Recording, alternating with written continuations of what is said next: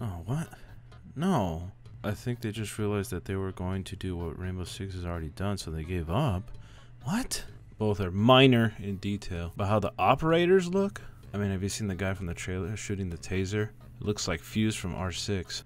Okay, no. Fuse is a Russian, and the guy on the right is an American. Fuse is not fully customizable. The guy on the right is fully customizable. I could turn him into a girl if I wanted to. And since when did Fuse use a taser? Like, what?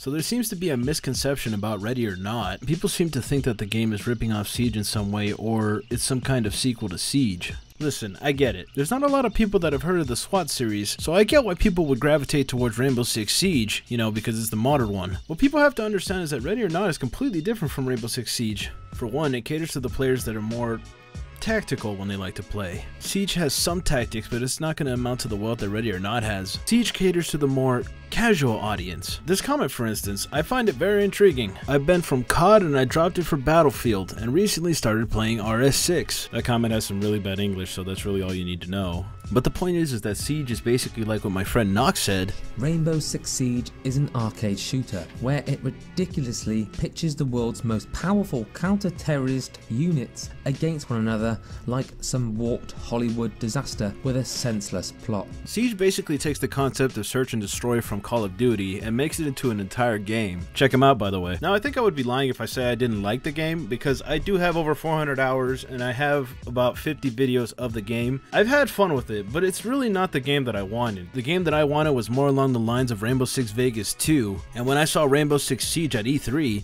I was like, oh my god, look at how dark and gritty that looks. Holy cow! So from the get-go, Siege is basically a lie, because this is nothing like what we got.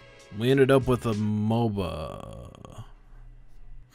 Oh my god, I can already hear it now. Oh my god, you suck with Ash. I want to fuse. I want to fuse. Blast is too fucking you OP. suck at. He needs to be nerfed right now. It's like I'm playing fucking League of Legends again. Because they're heroes. They're heroes. Or operators, as most people call it. In my eyes, it's basically an excuse not to add customization to the game. Because in Rainbow Six Vegas 2, you were able to completely customize your character. That's what the leveling system was for, because after a certain level, you would unlock something so that you could put on your character. It's something that games almost don't even have nowadays. I mean, what's the point of even having a leveling system in Siege? You don't unlock anything. I mean, really the only thing that you need is the ranking system and the money, because the money is what really gets you the accessories. I'm just getting sick and tired of arcade games. I just want something a little more realistic. This is why I switched over to Squad, and I thought that the days of playing as a police officer were numbered.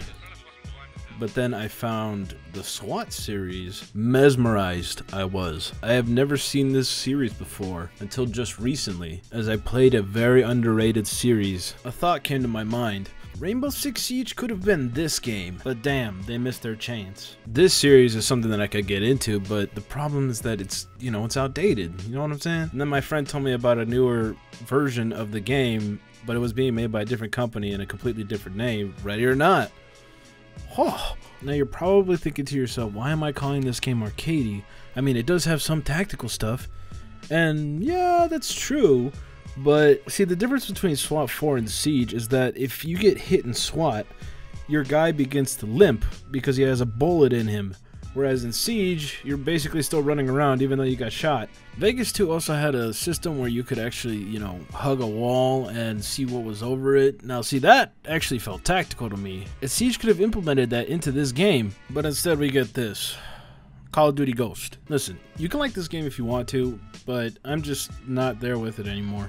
All my life I've basically played nothing but arcade games, and this one is just the straw that broke the camel's back. But see, I think the biggest reason is that every time I go into the goddamn game, it doesn't load my fucking profile, so I have to reset all my goddamn attachments, and it's really fucking annoying. I have to skip the goddamn intro. The game doesn't fucking remember me, so it's gonna send me a shitload of messages. Yep, here they come. Look at all these fucking notifications. I get these every time that I get into the goddamn game, even though I'm not new to the fucking game. It tells me I have to reset all my fucking I have to reset all my fucking hollow sites. What kind of horseshit is that? So I'm just gonna lump this game with all these other games and then, you know, just keep that away from me for a while. I want to thank everybody for taking the time to watch the video. This video wasn't to piss off anybody. This was just the reason why I'm not gonna be playing it anymore. So if I offended you, I'm sorry. I hope that I can catch you in the next one. Bye-bye. Stick with it, bro. Stick with it, bro. This game is gonna be the successor to...